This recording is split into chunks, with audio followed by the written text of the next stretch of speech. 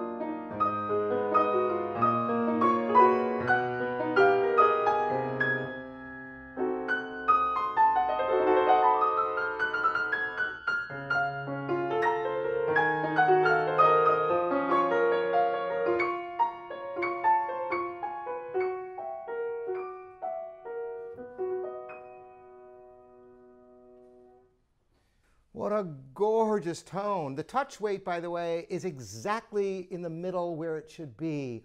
It has such a great feel as well. I wish you could feel it over there. Anyway, I'm going to go now and change styles dramatically and play a little bit of Mozart, the D major sonata, and I'm trying to remember the Kursel number of this. I haven't played this in a lot of years. I think it's 332. No, that's the F major. You know what? I don't remember the Kursel number. I'll put it in the notes on the video. Anyway, this is the D major sonata of Mozart.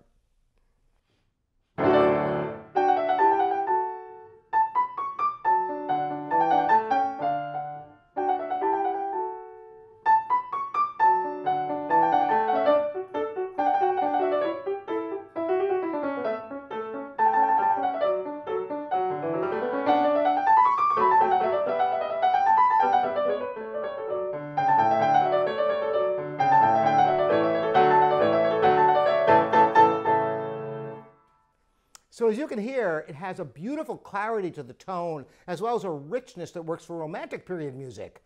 As I'll demonstrate further with the beginning of the Scriabin Etude in D sharp minor, and listen how this piano opens up.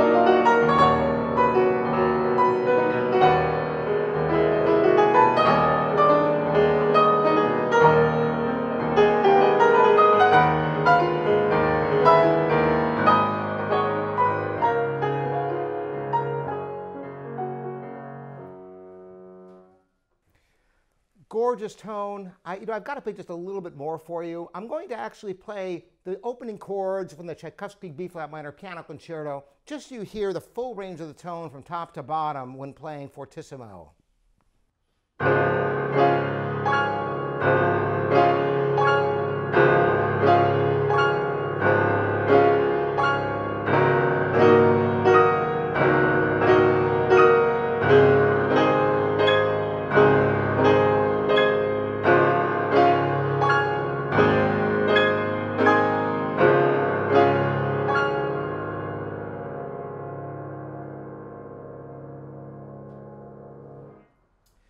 What's remarkable with a great piano like this Steinway is how much energy you can put into the instrument and still get a beautiful warm tone.